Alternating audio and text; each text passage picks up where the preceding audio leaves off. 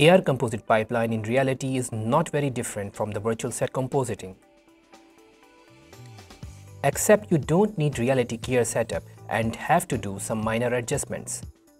Here is our car blueprint asset, ready to import as an AR in our studio. You can lit your actor here and can utilize one of the 4 lighting channels available. But for this video, I am going to place my lights directly from our graph editor. Let's check it out. Right after you launch your level, you can see these 2 nodes here, our car blueprint and engine node.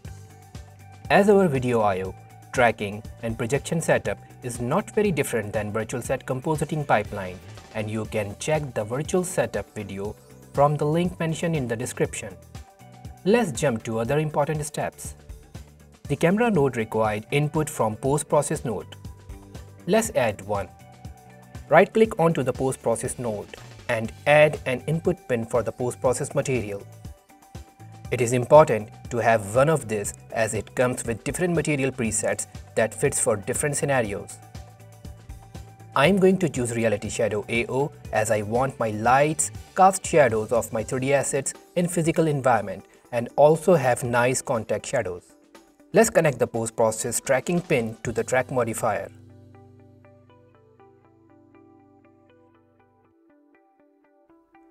We need to undistort the video before projection, so let's add undistort node and connect the pins shown in the video. Now for the final composite, add composite passes node. It receives render input from camera output, video from delay node, tracking from the track modifier, and lighting input from shadow pass of the camera node.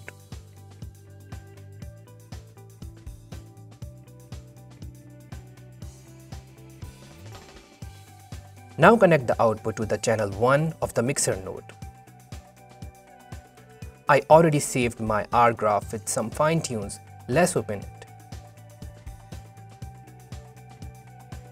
I also add 2 lights to lit my AR graphics, and you can do the same by just right click and search for the directional or point light. We just need to select a light channel for each of our light.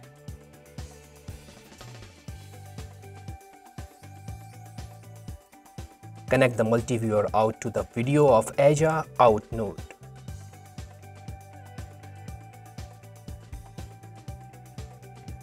In order to see shadow pass separately, you can connect your shadow out pin to the channel 2 of the mixer node.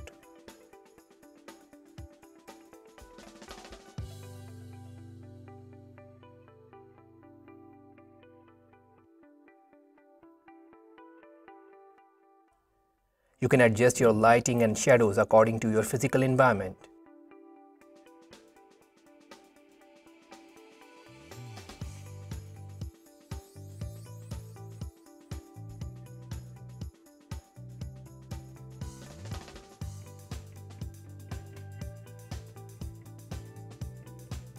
As you don't always require all the passes together, so you can turn them off and on from the engine control.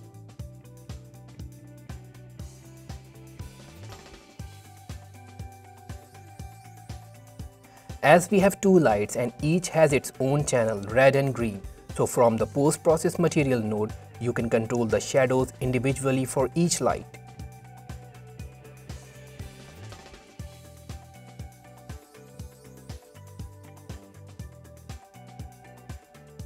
You can also control the additional ambient occlusion pass from here.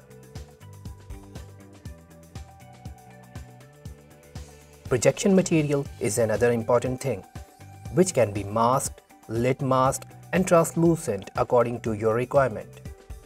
For this setup, AR with shadows, I have selected lit mask.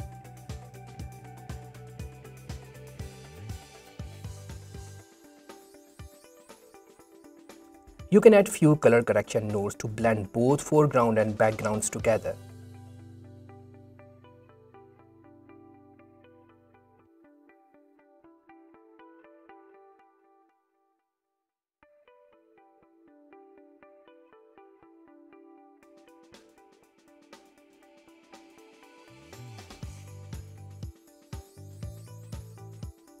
Reality Engine Community Edition comes with a great feature that you can remove the watermark for the whole 5 minutes.